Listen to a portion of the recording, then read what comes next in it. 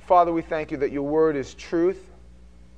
It's real. It's powerful. We thank you, God, that even reading your word, when we don't understand what it says, it's somehow getting into our lives and getting into our hearts and discerning our thoughts and ideas, and the very words that we speak, we find conviction in your word. God, please send your Spirit upon us. We invite you to do whatever work you want to do, not what we want, but what you want, God.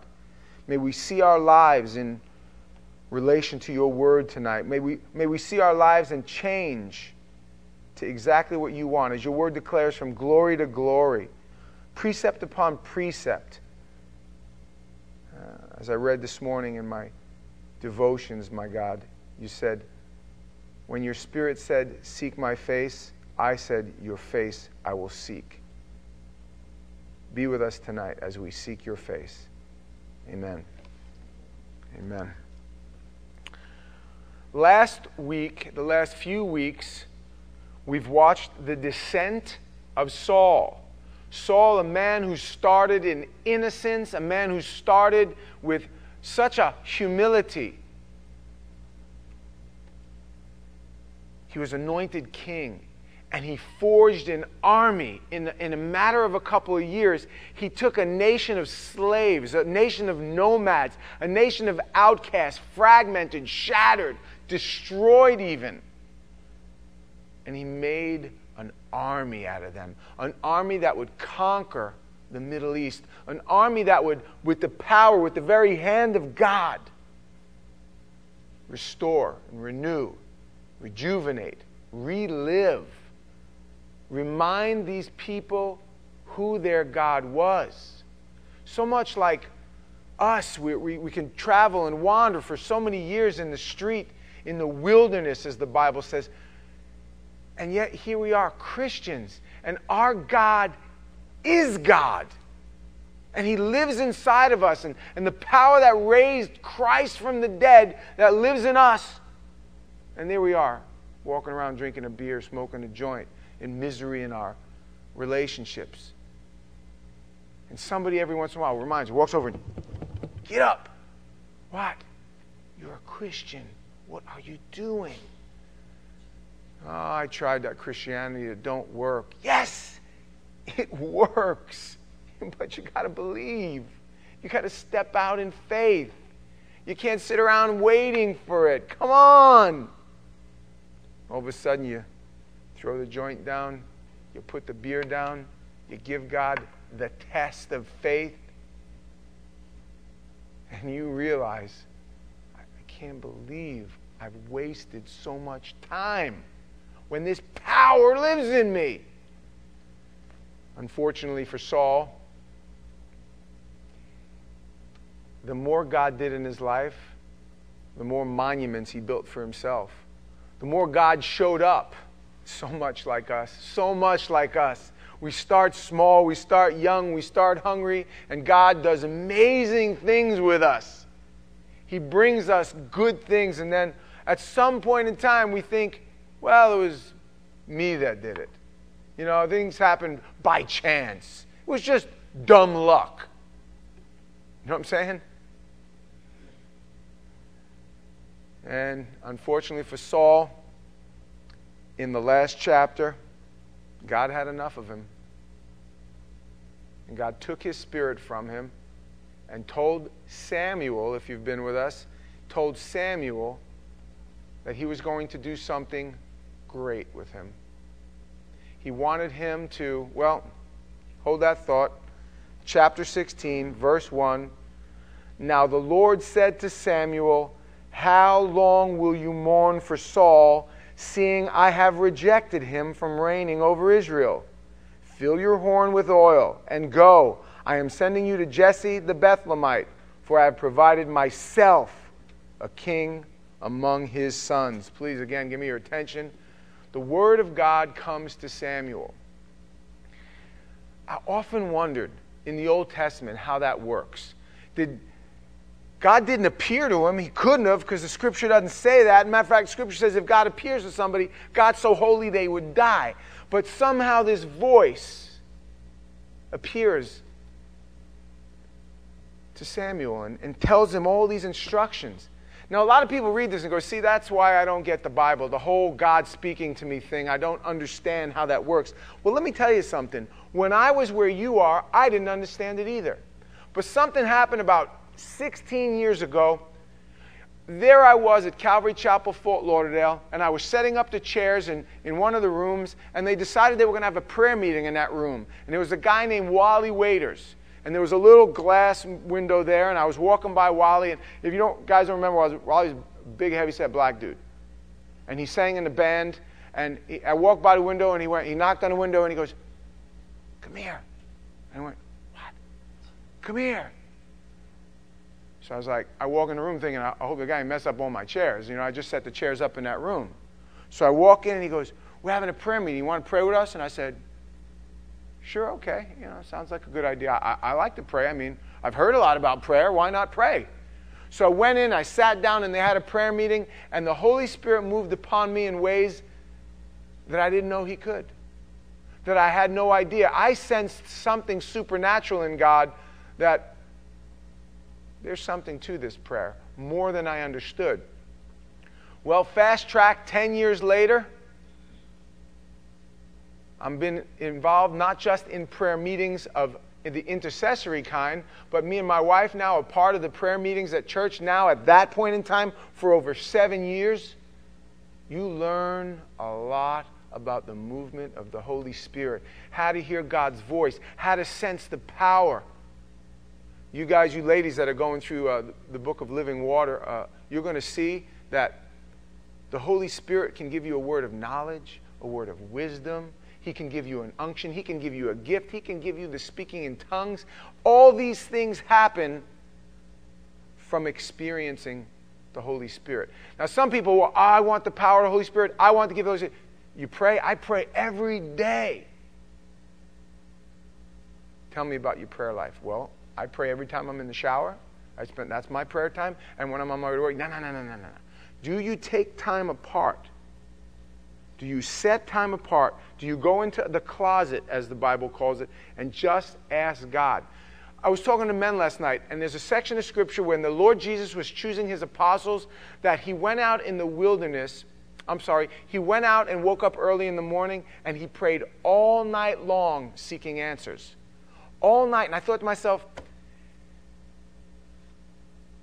I've never prayed all night long. I mean, I prayed for a couple of hours, but it's like prayer is so easy. All I got to do is go, "Dear God," and now I'm praying, and God's hearing me. I don't have to go on a mountain. I don't have to go in a ditch. I could just pray anywhere. As a matter of fact, the Bible says that God already knows what I need before I've even asked, so why do I have to really pray? But there the Lord was, and He certainly had a closer relationship than I did with God, and He spent all night in prayer seeking His Father. He had, you ready? A reverence for God.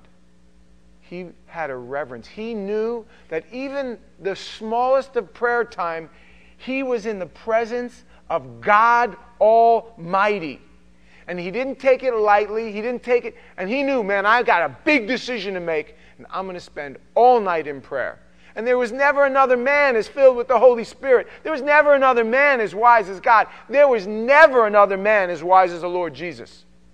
But he found it important enough to spend all night in prayer, sensing the movement of the Holy Spirit, not wanting to be distracted. Just a peek into the spiritual realm. If we could, if God would somehow peel away some of the layers of the spiritual realm, and we've seen what was going on here. There's a devil sitting over somebody's head. There's an angel sitting over another, and they're sitting there whispering and throwing darts. There's so much going on, more than we see. I believe this. And the power of prayer fills you with a covering, fills you with a shield. The power of fasting strengthens you to hear God's voice. And God's saying, some of you, come on out. Let's start a business together. We can do it. You can bring glory to my name. It'll bless your family. And the enemy's like, no, if you quit your job, you're going to run out of money. You'll have no money. Your family's going to starve. Oh, man. And most people, sadly, because they don't take the time to pray, to fast, to seek God, as Samuel sought God his whole life, they can't hear the Holy Spirit. and they think they're stuck. So what's the point? Listen, there's no shortcut here, guys. I'm sorry. It's like going to the gym. You guys might see Kelly when he comes here. He's like a walking thing. You think that came? Think it came in a bottle? Oh, maybe it did.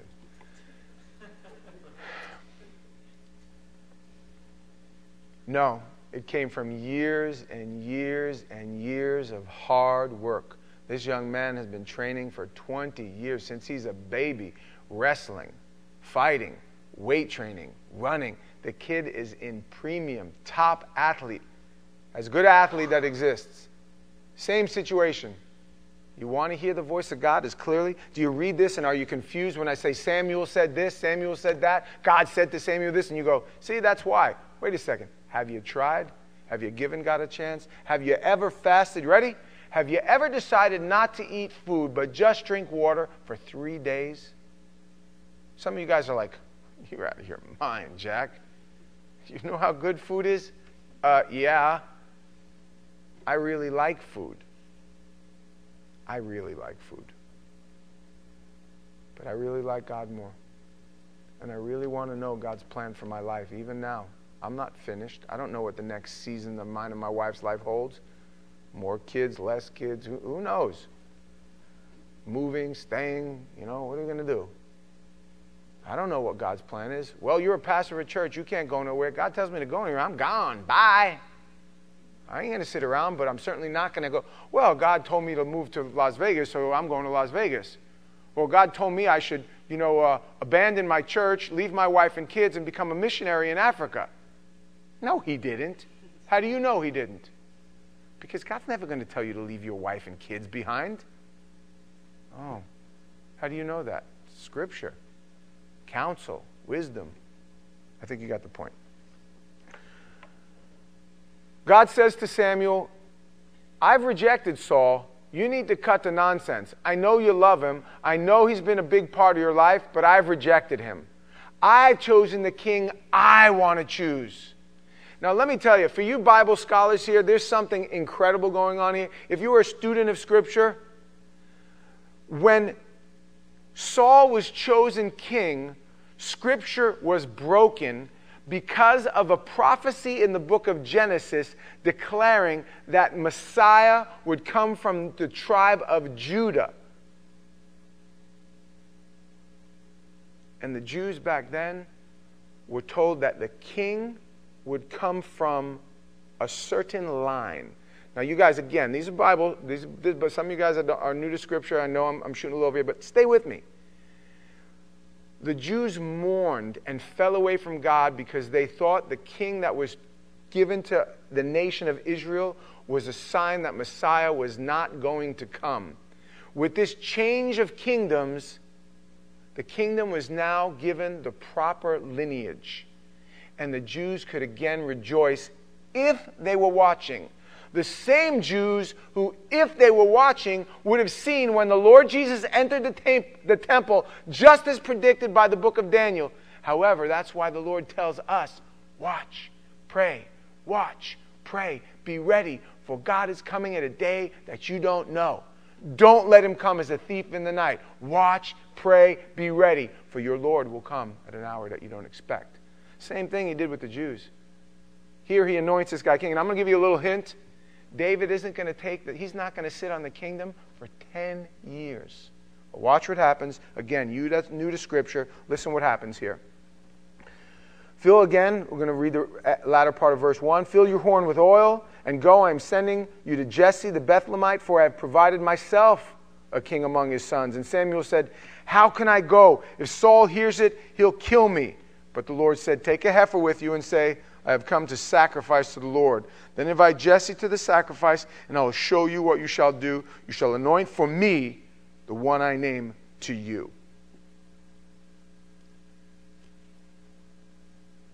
Samuel says, if Saul finds out that I'm going to anoint somebody else king, he's going to kill me. Which is a really good indicator that Saul has really gone off the deep end. I mean, Samuel is the one that anointed him. Samuel is the one that found him. So for Saul to be that far that Samuel's worried that he's going to kill him, there's got to be more going on in Samuel's brain than we understand. However, he says, okay, don't tell him what you're going there for. I want you to go do a sacrifice. And this is an interesting thing. Some scholars will disagree. Well, did God just tell him to lie? No, God told him to be wise. The Lord Jesus himself said, be wise as a serpent and gentle as a dove.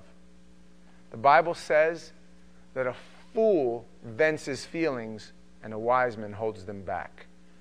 Don't let everybody know what you're thinking all the time just because it's the truth. In the street, they call that keeping it real. I'm just keeping it real. I got a better idea. Why don't you shut up, huh?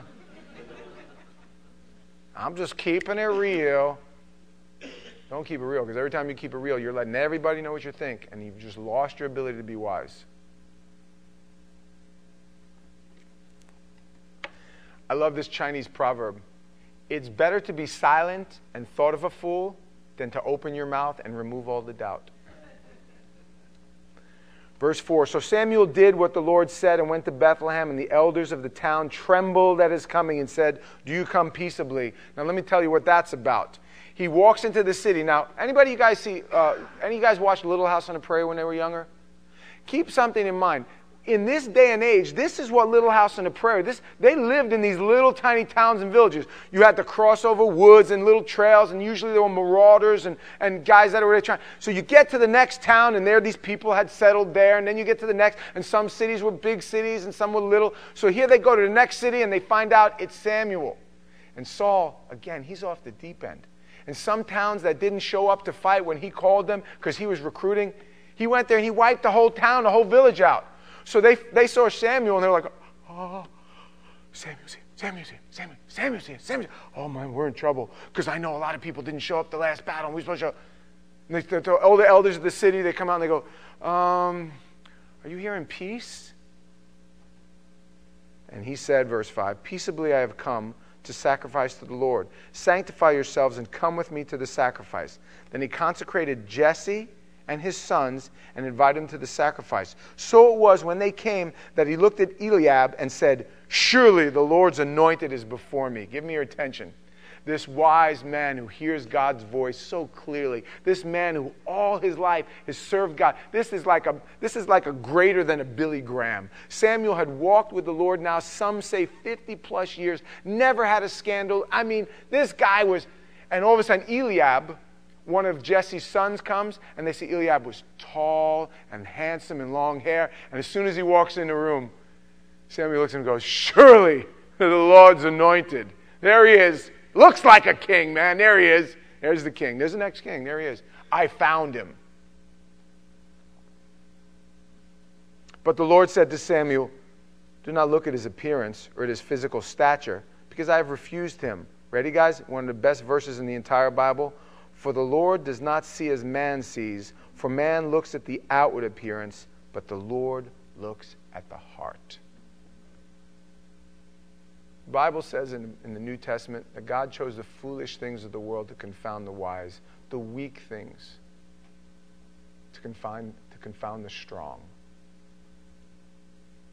You look at yourself in the mirror and you see what the world sees based upon the Grammy Awards, the American Idol, and you look and you say, oh, there's the next rock star, there's the next this, there's the next that. And the Lord says, you look at the outward appearance. I look at the heart. I can use you to change the world. I can use you to change the city. I can use you to change your job. I can use you to change your family. Just the way you are. You don't need to be tall. You don't need to be handsome. You don't need to have nice hair. You don't even have to have nice shoes. Sorry, ladies. I love that verse. I'm going to read it again. But the Lord said to Samuel, do not look at his appearance or at his physical stature, because I have refused him. For the Lord does not see as man sees, for man looks at the outward appearance, but the Lord looks at the heart. Again, here's a man that heard God's voice so clearly. What happened? What happened? In Italian, we have a word. What are you, stunads? What are you, stunad? Listen to God. What are you doing? Well, he looks like a king. God just told you to come to a town. God just told you to sacrifice. God just told you where to go. God just told you who to see. And you're so stunad all of a sudden just because the guy looks good? Ladies? You're so stunad because the guy looks good? That one was free. That was totally separate from the Bible study. So Jesse called Abinadab and made him pass before Samuel. And he said, neither has the Lord chosen this one. Then Samuel made Shammah pass by, and he said, neither has the Lord chosen this one. Then Jesse made 7 of his sons pass before Samuel. And Samuel said to Jesse, the Lord has not chosen these. And Samuel said to Jesse, are all these the young men here? Then he said, well, there remains yet the youngest, but he's out there keeping the sheep. Now give me your attention. We have something in my house. I have a backyard. In Florida, I know that's rare, but I have a backyard, and it's fenced in. My kids, when they were young, we used to have something called, you ready? Poop patrol. Because we've always had dogs. And it's usually the youngest one who has, I mean, we have them in all ages. You had to be like 7 or 8 at least. You couldn't send a 3-year-old out to go to poop patrol. Because we always have dogs, and they poop. And kids don't walk the dogs. They just let them in the backyard. So what they do is they have a garbage can that they drag around, and a little tiny rake with three claws on it. Poop patrol. Let me let you on a little secret. Keeping the sheep in that time, poop patrol. That's why Samuel was out there doing that. He's the youngest one. Some say he was 12, 13, maybe even 14 years old. He was on poop patrol. Watch the sheep. Take them into that field. Take them into that field. Just make sure can you keep count of the sheep? Could David keep count of the sheep? You with me? The latter part of verse 11, I guess. And Samuel said to Jesse, send and bring him, for we will not sit down till he comes here. So he sent and brought him in. Now he was ruddy, with bright eyes, and good-looking. And the Lord said, arise, anoint him, for this is the one. Ruddy. I love that word, ruddy. Ruddy. Anybody here ever been described as ruddy? I had to look it up. What does ruddy mean? He had poop all over him. He was kind of just, he was an outside poop patrol guy. You know, he had pieces of wool stuck in his hair, and, you know, he had long hair and big eyes, just like a kid out there wrestling around with the sheep. There he was. He was ruddy. David! Your dad, come here. Comes running in, probably getting poop all on the house, coming in the house. What's up? Ruddy, bright eyes, good looking. You ever see a kid like that? It's a great description. And Samuel looks at him and goes, that's him. Jesse's like, him? Samuel said to Jesse, I'm sorry, where we go? 13. Then Samuel took the horn of oil, anointed him in the midst of his brothers, and the Spirit of the Lord came upon David from that day forward. So Samuel rose and went to Ramah. Give me your attention again. This is why you guys, a lot of you guys that are new to church, especially some of you guys new to even Calvary chapels, we anoint with oil. Oil is a symbol of the Holy Spirit. You'll see all of our elders, deacons, pastors, we all usually carry jars of oil. We see somebody that needs anointing. Man, I'm out of oil. No, I got some. Carry jar, put a little oil on them. Why? It's a picture of the Holy Spirit. And there's nothing special about it. It could be Crisco, Wesson, olive. You know, we get special oil. It smells nice. You know, and it has a little emotional impact there when you put it on. But when you're anointing with oil, especially somebody who believes that the oil is a picture, here's what we're doing. We anointed Dorothy with oil. We said, power of the Holy Spirit come upon her. Now, in the old days, they anointed with oil. They anointed with oil. He had a horn, a goat's horn or a ram's horn filled with oil. And he said, okay, there he is. And he poured it on top of his head. Now, right now, to us, that sounds lovely. Listen, back then, it was the greatest thing in the world because they didn't have showers back then. And it was hot, and it was sandy, and it was dirty, and there was no relief from it. It's not like, man, I got to go inside where the air conditioner and the fans are. It didn't work like that. What they would do is they would take oil, and they'd pour it on their hair. They'd slick their hair back. They'd take the oil that was on their hand. They'd wipe it on their face, and they'd stand washing all the dirt, washing all of the sand off, and they'd stand in the wind, and it would blow on them. You ever had the wind blow on you when you're wet? That's nice. That's nice. That's what they did. And it said the Spirit of the Lord was upon him from that day forward. Verse 14, now here's where it gets really crazy. But the Spirit of the Lord departed from Saul, and a distressing spirit from the Lord troubled him. And Saul's servant said to him, surely a distressing spirit from God is troubling you. Let our master now command your servants who are before you to seek out a man who is a skillful player on the harp, and it shall be that he will play it with his hand when the distressing spirit from God is upon you, and you shall be well. Please give me your attention. Focus in. We're getting a weird stretch, a weird turn here. Try to listen to me. When you sense the Spirit, when you've prayed a lot, the strangest little thing happens. You get in a prayer circle, you pray over somebody, you sense everything that's going on in that little circle. I've prayed in so many different states with so many different Christians, and the spirit of unity is familiar to me as a glass of ginger ale, which I love. When you're praying, it could be 5, 10, it could be people you don't know, and you're getting that prayer, and you say, Father God, and you start to call out the name of God, the spirit of unity sometimes just falls on you. Yes, behold how good and pleasant it is when brethren dwell together in unity, the Bible says. But every once in a while, there's somebody in your prayer circle, you might be praying for somebody, and it's just like, wow, there is a weird spirit that checked my spirit. That was strange. I get a weird, what the world says, a weird vibe from that. I get a weird vibe from that person. That person's got a weird vibe about them. You following me? A distressing spirit would come upon him. He didn't know what it was, but I know what it is. It was the rejection of the Holy Spirit. He had been told by God to do a number of things that he didn't do. He had taken, ready? I was told years ago, as a young man in Christ, there's 3 things that you don't mess with. The 3 G's. The gold, the girls, or the glory. Don't touch them. Don't go near him. Stay away from him. Surely death awaits those men who would touch the gold, touch the girls, or touch the glory. And we've watched over the last 3 chapters, Saul not just touch the gold, but apprehend the gold, apprehend the girls, and for sure, more than anything else, steal the glory.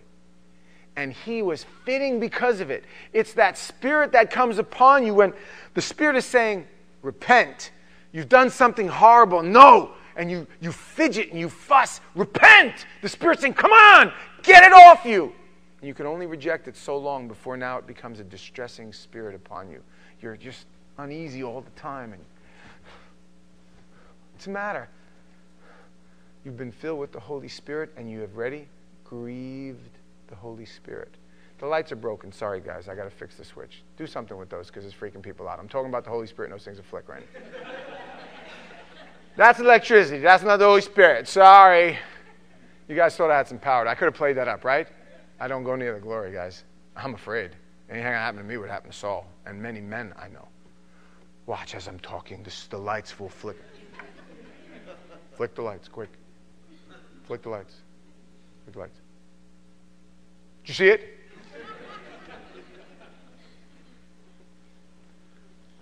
But the craziest thing can happen. They said, you know what we need to do? We need to get somebody who can play sweet music to soothe him. It was written, and I don't remember the man who wrote it. You can look me up later and tell me. Music hath charm to soothe the savage breast. The more you are uptight, the more there is a fit in you, music will soothe you.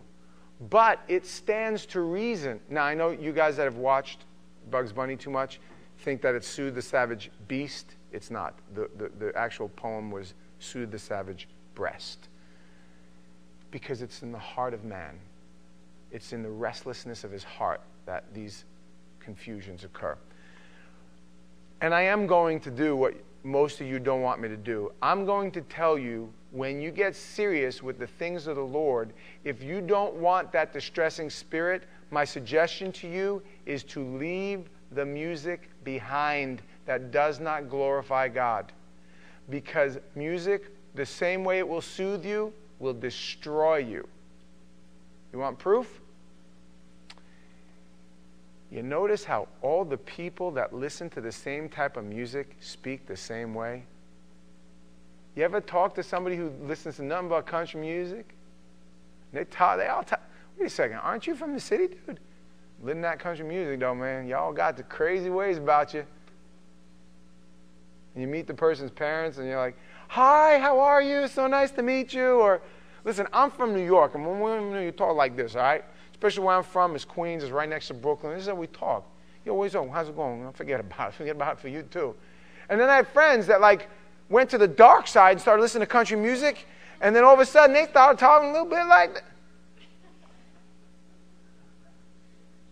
Black folk, white folk, Hispanic folk, talking like this. Wow. That music, every music has a spirit. Let me tell you something. In case you didn't know this, and you can look it up for homework, look up Isaiah 12, Ezekiel 38. It is where the history of Satan the devil. The Bible says that Lucifer was the anointed cherub who covers. He was the worship leader, that he played pipes. He was a piano player, pipes and timbrels. He led the worship. And that one day, the Bible says that iniquity was found in him. That one day, as he was leading worship, he was leading the angels in worship to God, he said, "Why are they worshiping him? I'm the one playing the piano. I'm the one that they should be worshiping. I should be the one sitting on the Most High. I should be the one that, I. Isaiah chapter 12 and 14. I. And he was cast out of heaven. But don't ever think that the tool of the enemy still is in the origin of his beginnings. I've said this before, and you guys are sick of hearing it. You meet a white kid from Boca Raton, and he's got, "Yeah, dog, it's great, man. It's always over." You grew up in Chicago? It's great, dog, man. It's cool. We all cool, you know, man. Chill. You know, me and my dog, what's up, man? And you're like, Tupac Shakur, your daddy or something like that? I don't get it. It's the spirit that comes with it. It's real, guys. It's not, they ain't faking it. It's real. That spirit has subdued them. You guys also heard me say this, and this is the last thing I'm going to say. When I was growing up, and I was in high school in the early 80s, I was addicted to a music by a band called Pink Floyd. And in 1980, an album called The Wall came out. And I thought this was the greatest music I ever listened to. But here's the craziest thing. All through high school, I was diagnosed manic depressed, very violent, extremes of fit and wrath. And I don't know why. Yeah, I do know why. Because all I did is nurse myself on The Wall, which had the music was either completely manic depressive or completely off of the chain. And that's what I want. So you thought you might like to go to the show. 30 years, I still remember every word of the album. Haven't listened to it in over 25 years. And I can tell you every word. Somehow, I can't remember my wife's cell phone number. What's your number? I got to look it up. It's speed dial. But I can remember every song off of that. Be careful, Christian. You want to get serious about the things of the Lord, and you don't want that distressing spirit on you? Turn it off. Throw it out. Listen, we had a party. When I was in 1997, I had gotten out of prison, serious about the things of the Lord, and a buddy of mine told me the same thing I'm telling you. And I was a musician. And I stacked up 150 plus CDs, and I sat behind the dumpster, right behind my store, and there was a big green dumpster, and I lamented the Black Crowes, Frank Zappa, the Doors. No. Threw them all out. And like a chain, each one, God bolt cuttering me off free. I'll walk out free. I remember waking up in the morning. Come, Jesus, come, for your children come. I was like, wow. I woke up in the morning singing a Christian song. I remember the most powerful feeling. It felt so good. Instead of getting up singing, Vera, Vera, what has become of you? Young brothers in here are like, huh? Okay, I got my mind on my money and my money on my money. Yeah, now you're with me, right? Yeah, I'm with you. Believe me, I know. Continuing, verse 17. So Saul said to his servants, provide me now a man who can play well, and bring him to me. Then one of the servants answered and said, look, I have seen a son of Jesse the Bethlehemite, who is skillful in playing, a mighty man of valor, a man of war, prudent in speech, and a handsome person. And the Lord is with him. Please give me your attention. This is what's called a divine setup. It's crazy how he gets anointed king, and what does God do? Oh, wait a second. I know a kid. Man, the kid's phenomenal. You got to see him out in the field. He's like a little guy of war. He's got his, he's shooting the bears off and chasing away the sheep. He's keeping the sheep. Man, this kid's great. And I hear him play the harp out there. Where'd you hear him? You're in Bethlehem. You're 100 miles away. I don't know, man. It's just a weird thing I happen to be going through. Weird thing, huh? Let me tell you. We call that in the world coincidence. We call that in the church God-oincidence. Something like that. God-oincidence. When God wants you to be somewhere and to have something, guys, please understand, you don't got to force it. God will do it. This is so perfect also for you ladies and men that are single. Listen, if God wants the man for you, the woman for you that he's chosen, you don't got to go looking for him. Christian mingle, don't need it. Don't need it. Don't need it. I love their commercials, though. Do you want to glorify the Lord Jesus Christ with the mate of your dreams? No, I was hoping to be alone the rest of my life with a miserable Satan worshiper. And the married lady's like, yes, I am. I'm stuck at home with my miserable Satan worshiper. On top of all that, he's good looking.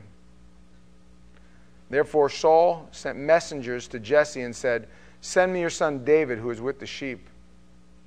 Could you imagine? You want to talk about trust? Jesse, that's his little boy. That's his youngest son. Samuel comes and anoints him.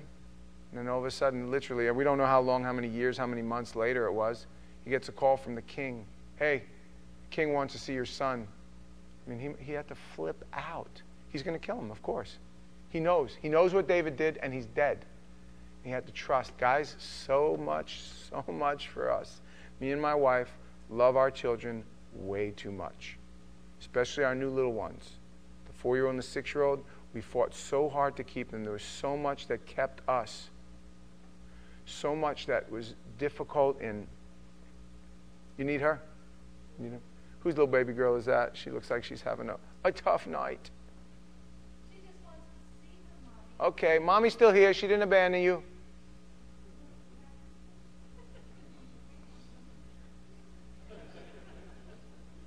Hi. You're safe. It's okay. So, what was I saying? Yes, I remember now. Thank you. Me and my wife had fought so hard for our kids. We took them out of the foster care system and had to fight with the government, literally fight with the government to keep them. And now, so every day, whatever happens with them is so difficult to let them go. We're so afraid of what's going to happen. And there's a certain amount of trust that has to exist in our hearts and our minds. Even like that little thing right there. Look at her. I mean, what perfect timing. She has to trust. She's in God's hands. Now, she's got a mess of kids, so like, you guys know the first one, you like, don't let his feet touch the ground. By the fourth one, you're like, just wash the glass away, she'll be fine. But there's a certain amount of trust you have to have. Parents, listen to me. Look at this guy. Could you imagine? Man, there's a lot of messages going on tonight, right? There's so much here. Love the Word of God. I love the Word of God. Verse 20, here's where we close. And Jesse took a donkey loaded with bread, a skin of wine, and a young goat, and sent them by his son David to Saul. So David came to Saul and stood before him, and he loved him greatly, and he became his armor bearer. Then Saul sent to Jesse, saying, Please let David stand before me, for he has found favor in my sight. And so it was, whenever the Spirit from God was upon Saul, that David would take a harp and play it well with his hand. Then Saul would become refreshed and well, and the distressing spirit would depart from him. Here's where we close. Last part of the message is this. For you that are like me, that have struggled with anger, you've been shown anger your whole life. I'm from an Italian Sicilian family. We throw, when we lose it, we lose it. Holes in the wall, smashing cars, we lose it. If you've come to Christ and you find yourself wondering, how am I going to overcome this? I really hope that as a Christian I would overcome this. Anger subsides slowly. Even 20 years later, there's so much inside, there's so much rage that lives in my memory, there's so much rage that lives in my experience that you want to flip your crap, as the world says. The Bible says that a fool will vent his emotions. Anger is like a snake. In case you guys don't know about reptiles, reptiles only grow as big as you feed them. Anger is a snake, literally the serpent. You feed it, it grows. When I sit down with a woman, she tells me, she comes to church or something, she has a black eye or something like that, and I go, what happened? We were drinking, he got mad, he did it by accident. And I go, you call the police right now. And they go, no, they'll arrest him, he'll get in trouble. And I'll go, listen to me, this ain't gonna get better. You're in trouble. This gets worse and worse and worse. You're going to wind up in the hospital, on life support, or dead. You call the police now and you put an end to this now. You change the locks. You get him out until he seeks help. And the husband calls, how do you tell my wife? And I go, how do you hit your wife? I thought you were a pastor. Oh, I'm sorry. I'll just sit back while you beat the woman. Great. You got the wrong church. Because I'll come to that house and I'll throw you out of your own house. And they go, what? You call yourself a pastor? And usually what happens, within a week, the woman leaves the church and they say, wow, that pastor's crazy. That guy's the nut job. He's the MMA fighter, crazy guy. Yeah, that's what I am. I'm crazy because I protect your wife from you. Sorry.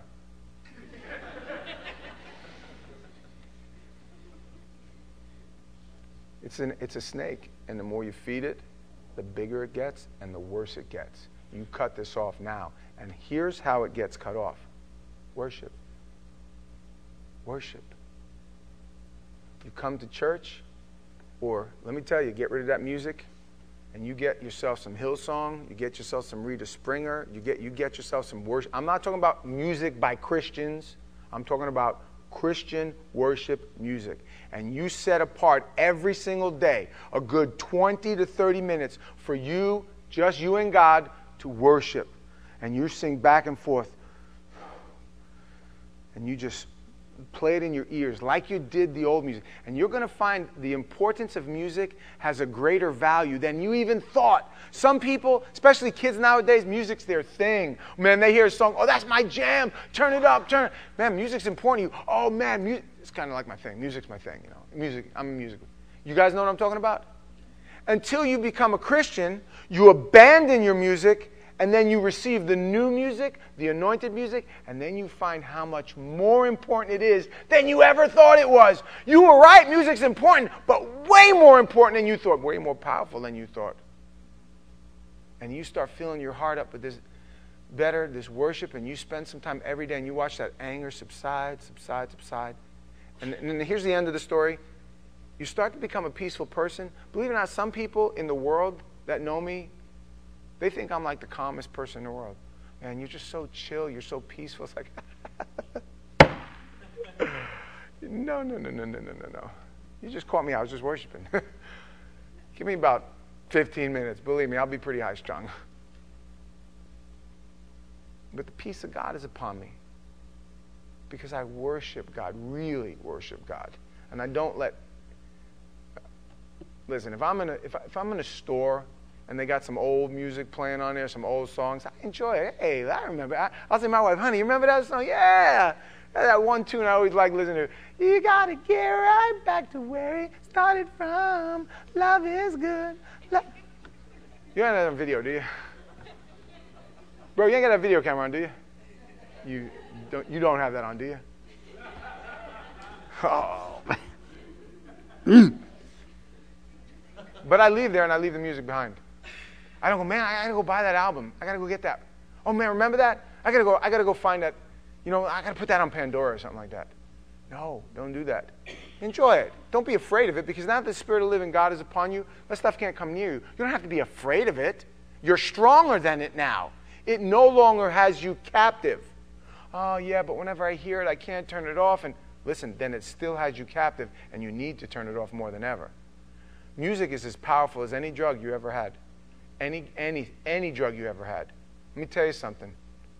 Tell a kid he can't listen to his music, he'll lie, beg, steal. He'll run away just so he can listen to his music, just like a druggie will do. Get a hold of that stuff. Again, last thing, we're going to start to see what God can do when he takes a man's heart. When a man's heart is right with God. David, the Bible says, had a heart after God. If you guys are into interesting facts about the Bible, David wrote the majority of the Psalms.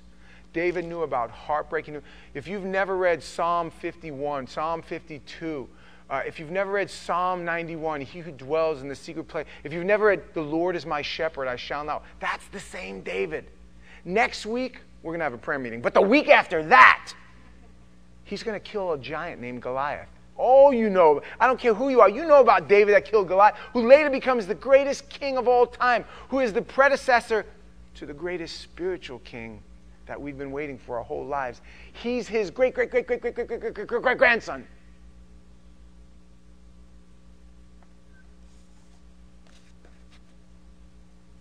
Close your Bible. If you're new to church and you're wondering, what do I do now? Do what God tells you to do. It's that simple. Oh, but you said so much, and there's so much in my life. Listen to me. Don't force it. As you leave here, God's going to knock on your heart, and he's going to leave something in there that he wants to stick. I took this bucket of pure Holy Spirit oil, and I just threw it all over everybody. And so many of you guys are like, oh, that hurts. Oh, the music. Oh, the anger. Oh, you got me everywhere today, man. I'm horrible. Yeah, we're all horrible. Believe me. Just let God. Just pray when you leave here and say, God, what do you want me to change? What is it? God will knock, and he'll go, here's what me and you got to do next, together. And I'll give you the strength and the power to do it. Don't condemn yourself. Don't go, okay, well, let's leave. Well, first I'm going to go home is throw out the radio, and then, let God do it. Let him knock on your heart. Amen? Let's pray. Father, we thank you for your word.